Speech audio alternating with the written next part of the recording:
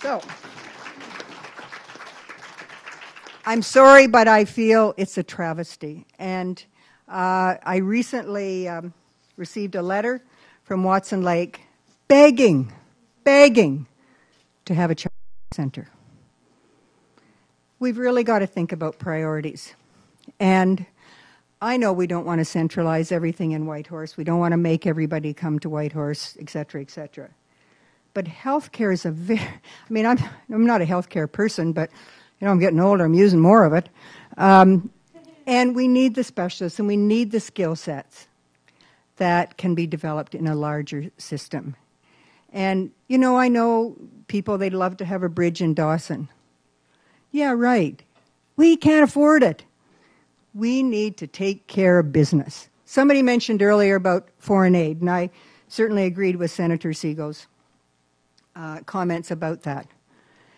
But let's get real about what we need, what we can afford, and stop thinking, I don't know what we're thinking. But I have to say, this particular policy of whoever, and I don't know if they're here at Social Inclusion, I hope so, because join me, I would love to start a movement to start thinking about let's get real and deal with the priorities. Okay, the other priority, of course, that everyone has mentioned is housing, housing, housing, and housing. Now, I want to make the distinction between affordable housing that we read a lot about and need, no question. Sharon talked about her rent going up 3 times in 4 years. No question. And then there's housing geared to income. It's a very different thing. We hear a lot more about the affordable housing, I think, at least in the newspapers. And that's because, I think, we're getting federal money for some of that. Now, both are needed.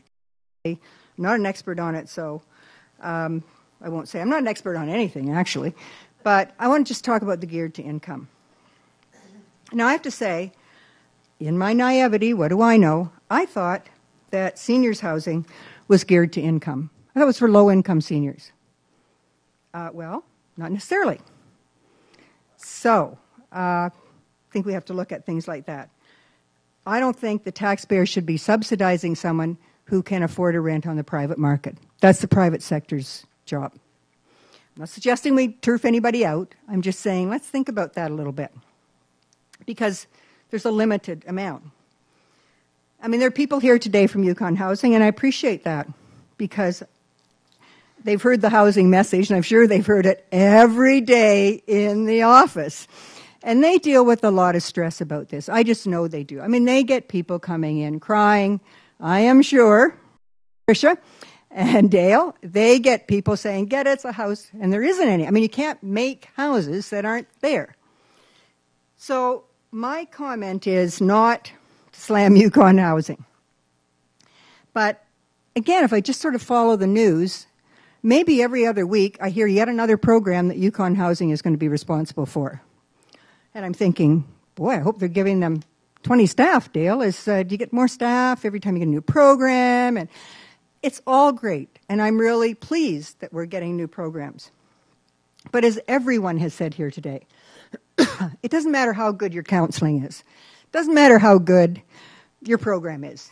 If the person doesn't have a place to live, as Brooke said so eloquently, the person doesn't have a place to live, it really doesn't matter. And a safe, secure place for many people who are vulnerable. So, I'm not telling you anything you don't know because you've all talked about it today. I don't think I'm telling you anything that Yukon Housing doesn't know, I would suspect. So, what do we do?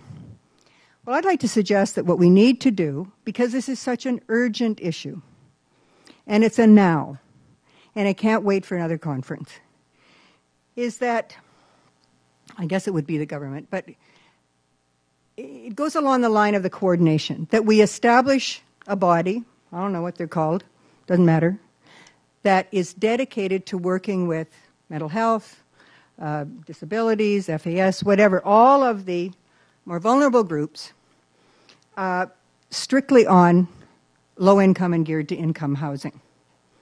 And again, as I say, it's not a criticism of the current Yukon housing, but I think this is such an urgent issue, we need to specialize and to coordinate the services to meet the needs. So one would work with clients. I know it involves money here, money there, whatever.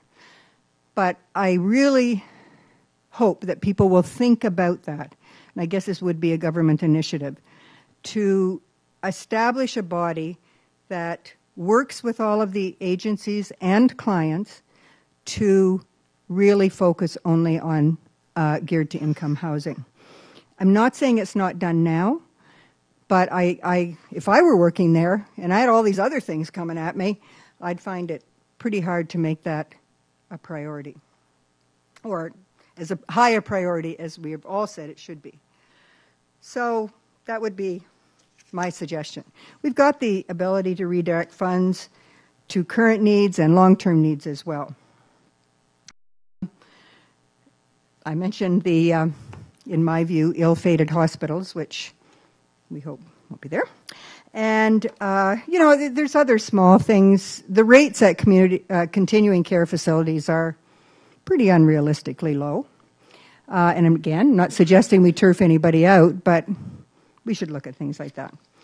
And nobody likes to touch those things because they, seniors. Well, we might all be there someday. So I'd like to just mention one other thing, and that is how we get around, if we do, jurisdictional turf wars. It seems to me this is a big issue, not just with First Nations and non-First Nations, but with department, sometimes with NGOs. Because the way the funding comes, I got my funding from my program, and it's very hard to do. And I understand that, and I think a lot of this is a great failure of federal governments looking at the bigger picture in how things can be done while being accountable, but looking at the bigger picture. So could we think about doing something like whole community budgeting? I don't know, something like that, where we really look at combining some of our budgets. I talked to Eric earlier and said, I think since I've been here, there's always been a bit of a divide between First Nations and non-First Nations. But we used to sit down and chat a lot more than I think we do now. I think we need to sit down and chat. And I'm not just talking at the administrative level, the leadership level, but at the community level. And it's wrong, and others here could correct me, but I think it used to happen a lot more. When the transition home was started, Kayushi's Place, that was, because I happened to do a research study on it, that was the first transition home in Canada that had a First Nations and non-First Nations board. I mean, we've done some really neat things, and we used to talk to each other.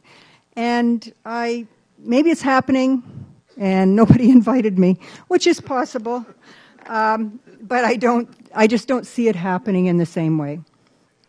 I think people work very hard and they talk at the higher levels, but maybe we all have to look at how we could just talk to our neighbors sometimes. Finally, let's deal with our own issues. And I think somebody, I can't remember now because we had so many good speakers, talked about this. We've got to look at ourselves. First of all, cynicism. Now, I'm the queen of cynicism. And I know there's lots of cynicism about government, politicians, and sometimes we give you tons of ammunition. But it's not helping anybody. It's not getting anywhere. People say, oh, politicians. Well, they came together to talk about social inclusion. Even Hugh and I, on a snowy day in April, could agree on a number of things.